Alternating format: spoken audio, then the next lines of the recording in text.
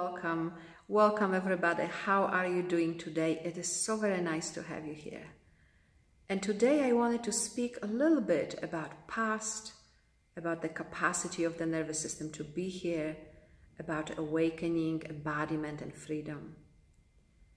So presence, our true nature, is always here.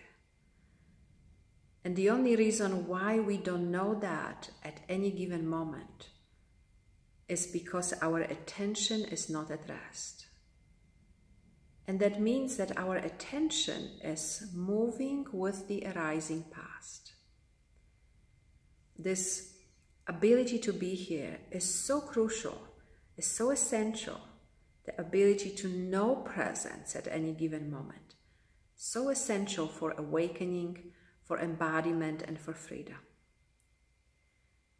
So when I speak about the past, I'm really speaking about unmet, unfinished tendencies. So what is a tendency? A tendency is an imprint, a belief, an idea that is clinging to an individual. A tendency is really a misunderstanding in which we believe that who we are or what we are looking for, presence, peace, fulfillment, love, tenderness, that is not already here. And these tendencies, if they remain in the unconscious, if they are not met, they have the power to move us from incarnation to incarnation.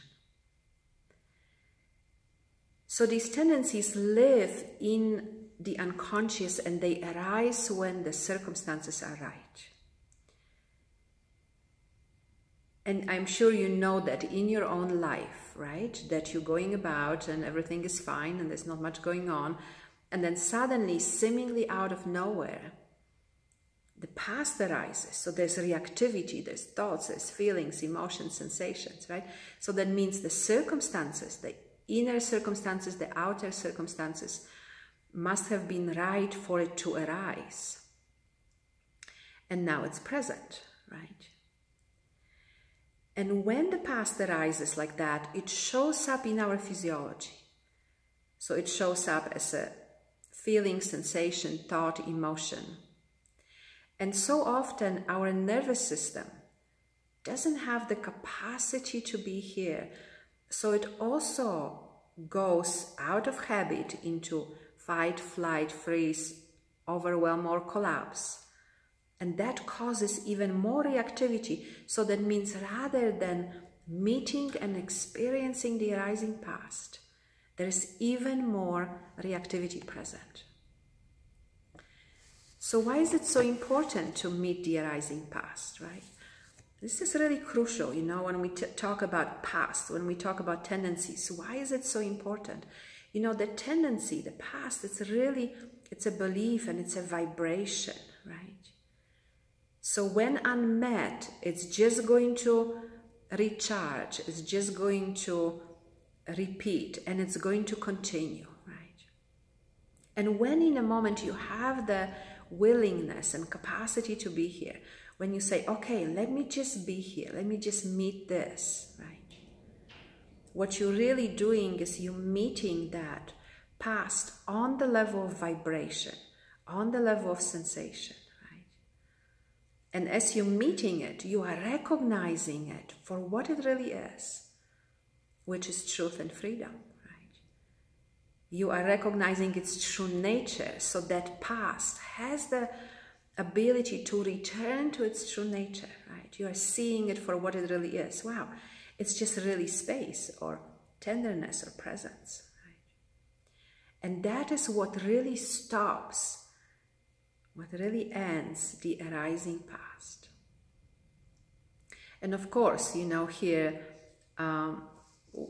naturally, we know how important that is, how important that's going to be for awakening, for embodiment and freedom, when our attention doesn't have to move with the arising past.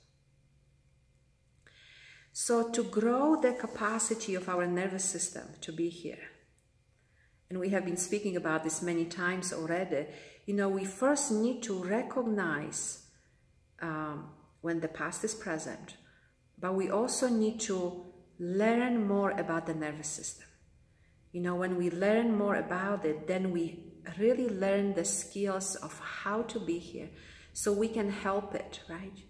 So rather than when past arises and the nervous system habitually just goes into fight, flight, or freeze, or overwhelm, or collapse, that you know, we have the skill to remind it on how to be present.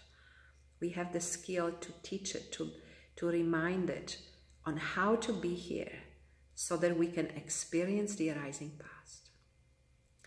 So I will be speaking about this and more, of course, about the direct experience of presence, and about, you know, awakening, embodiment, and freedom, and about how to support the sensitive nervous system in inquiry in our upcoming programs. And I hope to see you there.